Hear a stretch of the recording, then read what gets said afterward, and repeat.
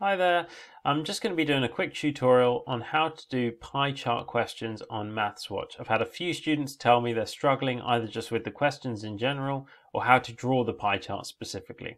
So I'm going to walk through one of those questions now, so you can open up MathsWatch at the same time if you want to go through it, or you can just watch this tutorial. So I've got this question in front of me, 4-mark question, and it's got quite a bit of information here, but specifically I can see a table with some empty spaces in and a pie chart again with some empty spaces in. So just quick read of the question then. This table shows the last holiday destination of 90 people. We need to complete the table and draw a pie chart to represent this information. You'll see in blue just right at the bottom of these questions it says please draw your pie chart in a clockwise direction from the line already drawn. Well, that means starting from the top of the pie chart, we're going to be working this sector first, then this one, then this one, and then this one. I realize on a video that might seem backwards. And follow the order from the table. So from Spain to Morocco to France and to others. So they're going to be in order as well. Okay, so two things to do here. One is to work out the angle in column of the table, and that's going to be our first thing to do. And then we're going to draw it into the pie chart. So table first. We need to be able to work out what the angle for Spain is, what the angle for Morocco is, for France or France, and what the angle is for other. Now for pie chart questions, we know that all the angles together are always going to add up to 360 degrees. If we go around the circle, it's always going to be 360 degrees no matter how big the circle is. So we're going to be splitting 360 by however many items or people that they are in the question. And a quick read of the question says this: the table shows the last holiday destination of 90 people. So we're going to do 360 all the way around divided by 90. And that's going to tell us how much one person is worth. Now these are non-calculator based questions, so you can use pen and paper to work that out. If you're really struggling though, you can use a calculator if that's what's stopping you from doing these questions. I'd rather you be able to do the pie chart questions with help than not do them at all. So 360 all the way around our pie chart then divided by 90 people. So 360 divided by 90 is going to give us an answer of 4. Okay, so split 360 into 4 pieces, into 90 pieces, and each piece is going to be 4. I know that because 4 times 90 is 360 as well. So that number 4 then, what that is telling us every one person in the pie chart, or every one thing in a pie chart for other questions, is worth 4 degrees. Okay, so we've got Spain here. It's got 42 people in it. Frequency is how many there are. So 42, and every one person is worth 4 degrees. So 42 times 4, and that's going to give us an answer of 168. Okay, and that's the angle for Spain. Next one then, Morocco. We've got 16 people in there. 16 times 4 is going to be 64. I know 16 times 2 is 32, and 32 times 2 is 64. So you can just double it and double it again times by 4. France has got 20 people in it, so 20 times 4 is going to give us an answer of 80. And then lastly, other, got 12 people in there, so 12 times 4 is going to give us an answer of 48. And all these angles should add up to 360, because remember it's making a circle. So that's that. The table's complete. Now all we need to do is put that information into our pie chart.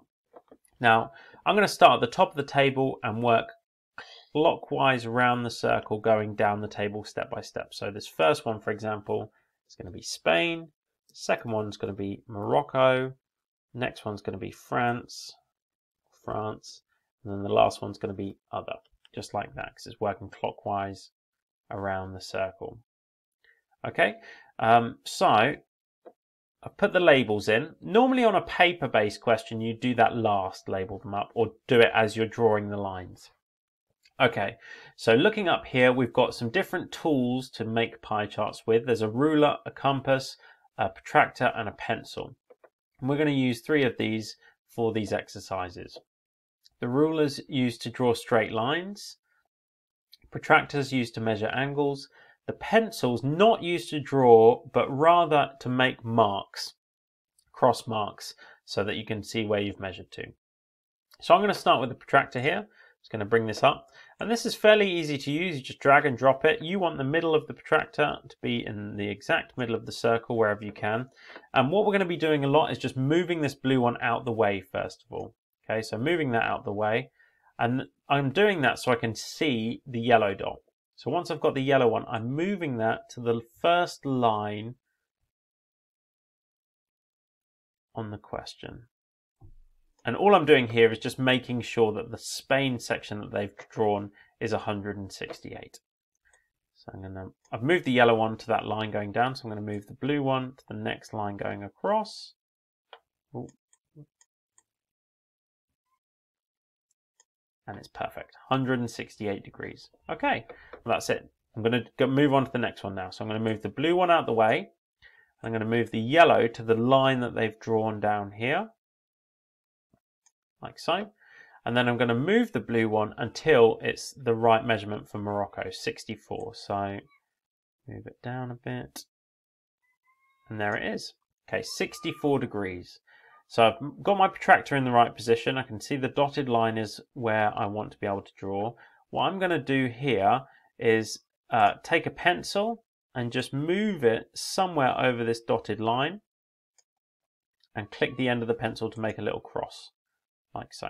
Okay, and I'm going to move my protractor out of the way now. So I'm now going to click on the ruler to draw a straight line. And what I'm going to do is move the ruler using this up-down arrow here so that the cross and the middle of the pie are on the top edge of the ruler, because that's how we're going to draw a straight line. Just moving it slightly, doing it little bits, like so. And I think that's close enough. All I'm now going to do is take the blue mark at the top of the ruler, click and hold, and drag it right across all the way to the center of the pie, like so. And that's giving me a nice straight line.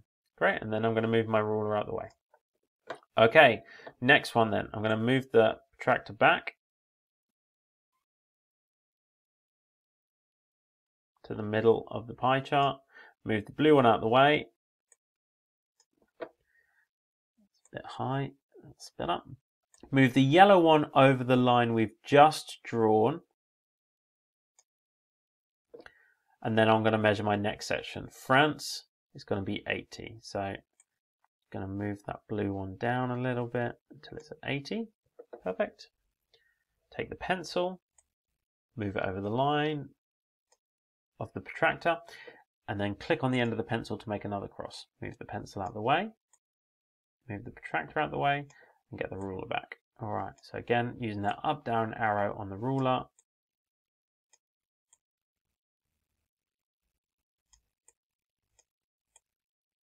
Moving it little bits till it's just right. Okay, and I think that's good. So now I've got the ruler so that it's over the cross, the top edge is over the cross and the middle of the circle. Click and hold the blue. Draw a straight line to the middle of the circle, move the ruler out of the way.